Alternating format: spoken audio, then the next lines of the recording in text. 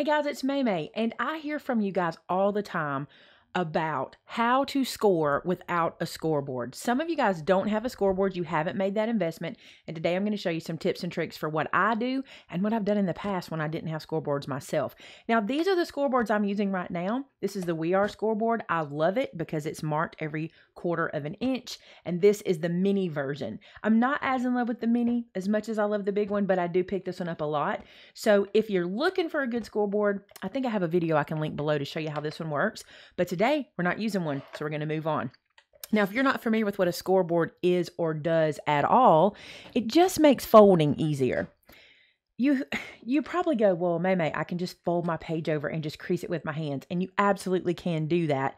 But sometimes paper will crack and crease when we do that, and you don't want those cracks and crevices. So today, I'm going to show you how to get around it. So let's make a box today using this 6 by 6 inch piece of paper and our ruler and another way of scoring. Okay, so here we go. The first thing I'm going to do is I'm going to make the marks where my score lines need to be. And for this particular box, it needs to be at 2 and at 4 inches all the way around. Okay, so I'm just going to run this around and make my marks. Now here's the thing, if you're making a different project that would call for a scoreboard, instead of scoring on the measurements it tells you, you're going to mark the measurements it tells you at first. So just go around and make your marks 2 and 4. I'm doing that on all sides. Now this is just a sample to show you how I would get around scoring paper if I didn't have my scoring tools. All right, so 2 and 4 again. Now I'm going to show you, I have to make 4 score lines. I'm going to show you different ways of doing it with these marks we've made. So first, all I have is a ruler, and I don't have anything to score with except this ruler, okay? So I'm going to take this ruler and I'm going to lay it on my paper. I'm going to line it up from one mark to the other. So this is the marks that I made on the edge of the page, and this is where I need my score line to be.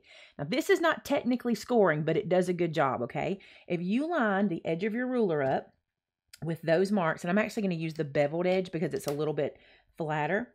You line those marks up just like this on both ends, and then you pick up this edge of your paper or cardstock and you kind of pull the paper to the ruler like this. See, I'm putting some pressure because my hand's slipping, but pull it to the ruler like this, and then just press at the bottom. You'll get a nice clean fold. The reason for that is because you're pulling all the fibers at the same time, and we're not kind of forcing any against each other, and that gives you a nice clean fold even though you didn't score it. So that's one way. Then once you have it like this, take your ruler, you're just using a ruler, and then crease that down. No need for a bone fold or anything. And look how nice this is. I'm going to zoom in and let you see that. So you see how clean that fold is? It's nice and clean. There's no wrinkles or cracks or anything. See that? And that's just using your ruler and nothing else. Now for the second idea of scoring, let me show you. Take your same ruler. You're going to line it up from point to point just like this. And this time, this is what I used to use all the time. This is a pin top from one of those pins. What are these called? These are by Bic. This one's called Crystal, and it's just the pin top itself and nothing else. And what I used to do back in the day is I would make my marks and line this up, and using the part that hangs down just for no reason, it's the part that holds the pin to your shirt, I would rub it against my ruler and put pressure on my paper just like this. Now, there's a misconception about scoring that it needs to be super, super deep to work. That's not really the case. It just needs to be a good guideline to start the fibers of the page to fold. So I'm going to take this, I'm going to fold it over, and because I put that crease there, I'm gonna get a nice, neat fold. Now, it's not as nice as if we do it a little deeper. We'll look at that in a second. But for now, I'm just going to crease this down, and I'm going to show you this fold and how well it looks. Look at that one. Looks really good, doesn't it? It's not as crisp even as the other side, I don't think, but it still gives me a nice fold without having to have a fancy tool or anything like that. All right, next way. Now, my next way of scoring is one that anytime I talk about scoring without scoring tools, this one always gets mentioned, and it is a butter knife. Now, this just happens to be the butter knife that we have here at the shop, and it's a pretty dull tip. You know, you're not going to get cut. I could on this side because it's serrated, so you want to stay away from that, but over here, you're not really going to get cut. Now, it doesn't have to be a butter knife. Anything that's dull and comes to some sort of point will work. You can imagine what we're going to do. We're going to line up our ruler. just like we've been doing. And we're going to take that butter knife and just run it down. The one thing you want to do with a butter knife is you want to be careful not to press too hard. If you press too hard, it can go through your paper or your cardstock, depending on what kind or what poundage you're using. Now, I can actually see this mark. You probably can too. Let me see if I can get it where you can see it. I'm pretty sure you can see that mark there. This knife actually left kind of, there it is, an indentation. Can you see that? That's a good way to get a deeper score, is by using a butter knife. Now, it's not the only way to get a deeper score. We'll look at one more thing in a second, but this works pretty good. And watch how this one's going to fold. I can go right to it, and it's really simple because of the way I did that. Now, you could use your butter knife as a bone folder, but I find that's a little too rough on your paper or your cardstock, so I just go back to the ruler. That's the way to do it. Now, this hack is great for traveling because so far, this ruler has been really the only thing you'd have to take with you, but these are good ideas if you're traveling too. Okay, so we've scored 3 different ways. Let's do one more.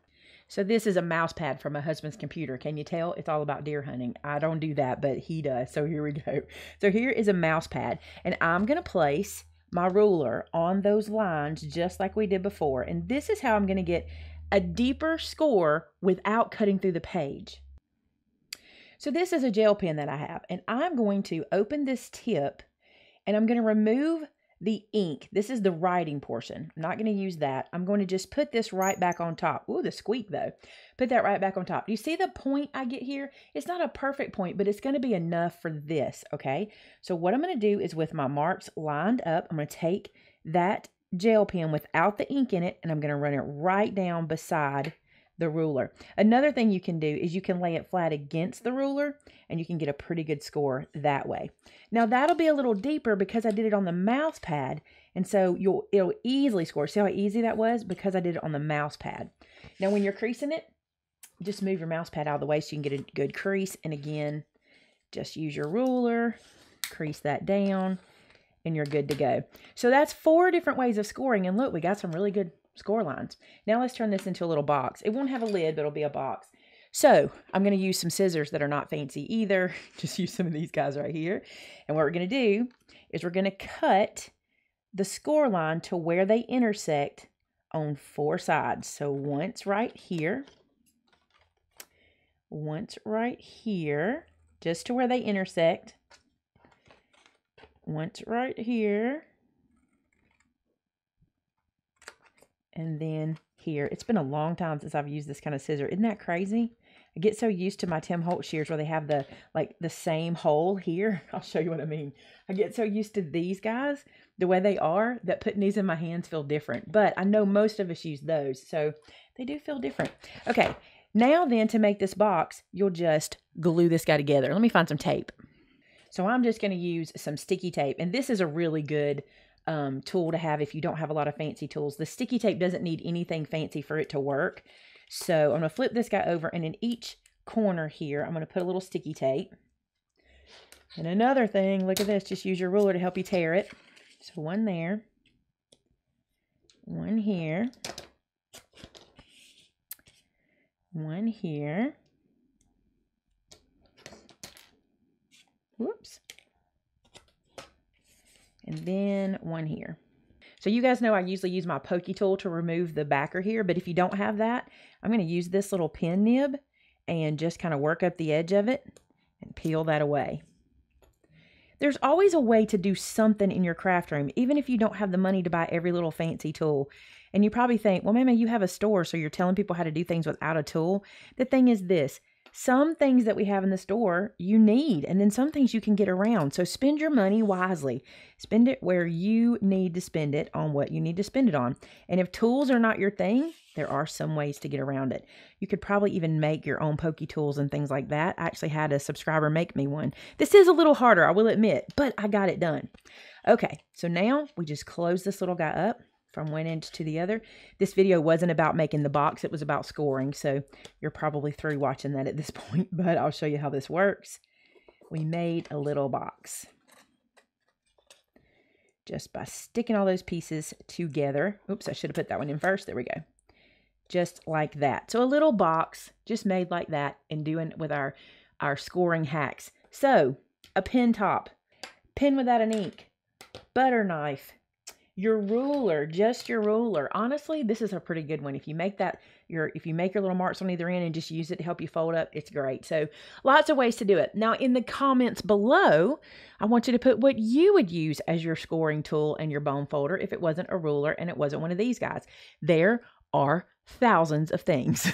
So it's a good thing to put it in the comments, and then you guys head down and look. So if you're needing some ideas, you can find it in the comments below. Hey, thanks so much for watching. I hope this helps. And I want to do a series of this in 2019 of kind of tools that you can kind of make of your own, or even just some hacks that I do when I craft. And if you guys like that idea, let me know that in the comment below. If you'd like to see some hack videos and things like that, I think it's always fun to see those kind of things. So I enjoy you guys being here. I hope you enjoyed it, and I will see you again next time. Bye-bye.